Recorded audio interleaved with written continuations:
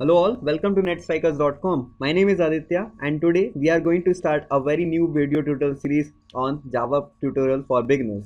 Now let's have an introduction to Java programming.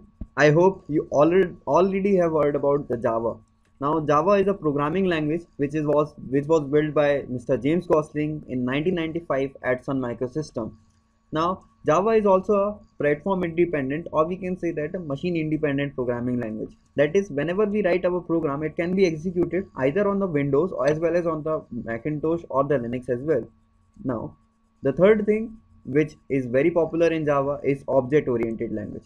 Now, object oriented programming languages are those languages which uses objects as a model or a reference, and we will get back to the object oriented properties in our later videos when we are going to have an in-depth search on OOP concept. Now the source code which we write in a Java program converted is into the simple binary instructions, just like a microprocessor machine code which a machine can understand. Now let's understand how program execute.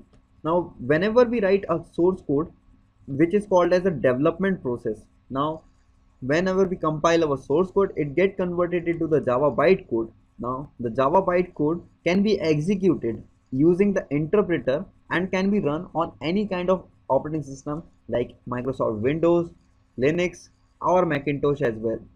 So we are going to learn how to install Java in our next video. So if you like my tutorial, please subscribe to netstrikers.com and thanks for watching. Until then, enjoy your life. Bye bye.